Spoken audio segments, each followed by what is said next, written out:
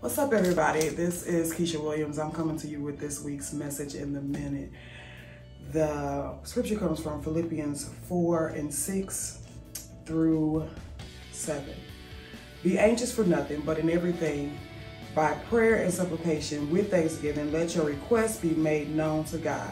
And the peace of God, which surpasses all understanding, will guard your hearts and minds through Christ Jesus.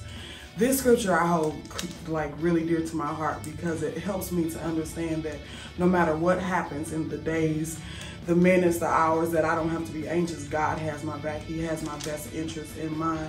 Not only does he have my interest in mind, he's going to give me the peace that surpasses all understanding, so I don't have to worry about anything. So as you go through your day-to-day journeys, remember that God tells us not to be anxious. He has us, he cares for us, and he's going to give us peace that surpasses whatever we're going through.